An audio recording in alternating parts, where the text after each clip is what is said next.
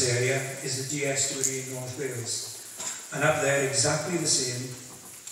We're restricted to being under the estuary because there are petroleum licences on the onshore part. So there have been a few concerns mentioned this afternoon. I wouldn't dare to suggest that these are the only concerns that the public have. But certainly from the feedback that we've had, these are the primary ones, or most of the arguments outside of the detailed planning stem from these three things. Can you control underground coal gasification? What are the effects of subsidence? And what about groundwater contamination? So I'd like to go through each of those. First of all, if you speak to any fireman in the street, he will tell you need three things for a fire. You need combustible material, you need oxygen, and you need an ignition source. Coal seam fires at shallow depth have caused problems and will cause problems in the future. There's no doubt about that. When I was National Surveyor, I was aware of problems in the north of England with coal seams on fire. But coal seams at great depth have not caused environmental problems. And I know, and I'm sure other mining people in this room will know, that there was a fire in a coal mine last year, and as a result of the fire, the mine closed. But there's no doubt about it, when they cut off the oxygen to that mine, that fire will go out. There's centuries of evidence to prove that it goes out. And for instance, there's nobody in this room this afternoon can tell me of a deep mine in South Wales which is still causing a problem because of an underground fire. It's just not true. So deep UCG, just like deep mining, would be the combustion is stopped by shutting off the oxygen. And again, back to health and safety, the regime that's in place at the moment for safety would ensure that at the end of the day, the valves can be shut off on top of the boreholes and no oxygen will go down and it is extinguished. And then, as I said, you can speak to any fireman in any fire station, and there's no oxygen, the fire goes out. So how do we get to this stage? I said my background is in mining, and the first underground mining men worked, like this etching shows, in the 1600s. They had no supports, they knew nothing about standard supports. They worked with naked lights until one day somebody had an ignition because there was a build-up of gas. And so men learned the hard way by losing their lives that you needed, number one, to support the roof, and number two, to deal with the gas. And when you got to the stage of timber supports, and this is a very famous etching from the 19th century, you had this chap who, from then on, was called a fireman. And again, men will tell you, from the 1980s and 1990s, the man in charge of pre-shift inspections and the man primarily in charge of safety of men underground was called a fireman. And it's set back to this chap, whose job it was before the men worked to walk in with a taper and raise it slowly to the roof until the methane was ignited. Now we also know from our history books that as well as methane, there were definitely underground fires.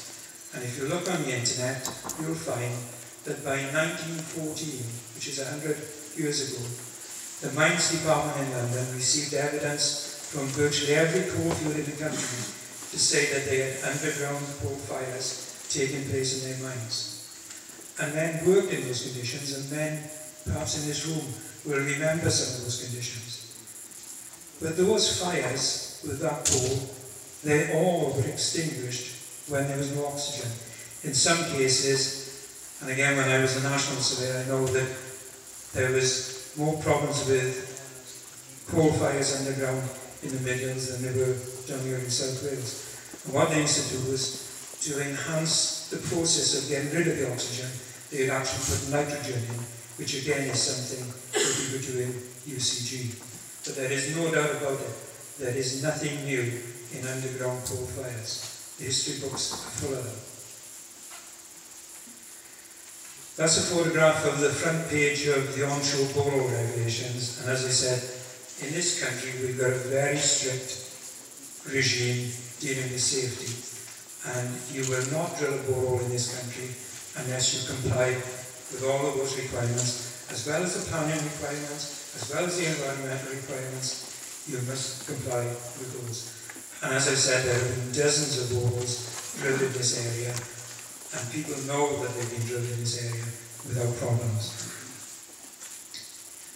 So if we move on to coal mining subsidence, the book on the right-hand side there, which is produced through people in Nottingham University, deals with every aspect of subsidence. It deals with subsidence in limestone, it deals with subsidence in tin mines, it deals with subsidence in coal mines. The book on the left-hand side, the orange one, is the Subsidence Engineer's Handbook. British coal were in a position, they came into existence in 1947, and by 1950, coal mining subsidence was a major problem in this country.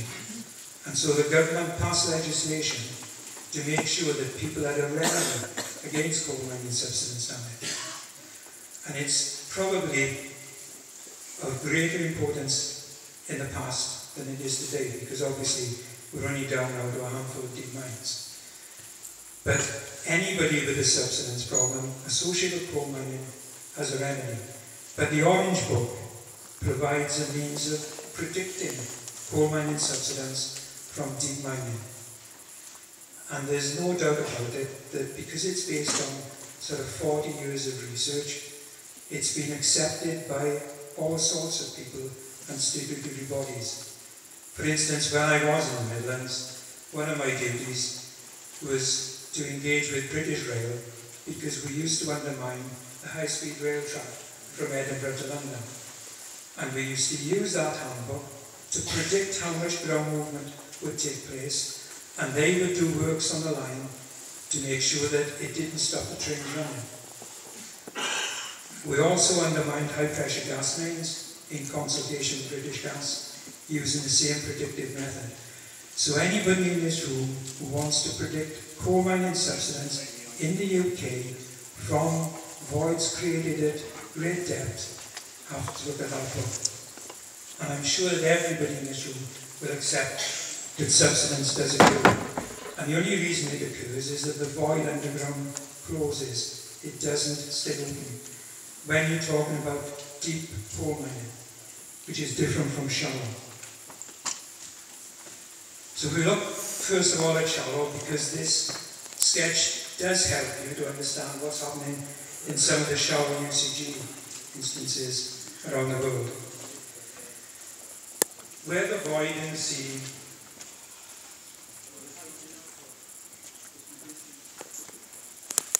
if you can imagine there was a void started there in the coal sea, there isn't much cover above it. Gradually that void will move up through the coal, up through the rock, and cause a collapse at the surface. But eventually, as the seam gets deeper, you'll reach a point where that void becomes choke-filled, and nothing happens at the surface. But also, when you're in this zone, you have fissures created, and so you can see that if you try to do UCG in this scenario, that as the coal is burnt, these fissures would go up, and it's very difficult to control an underground fire.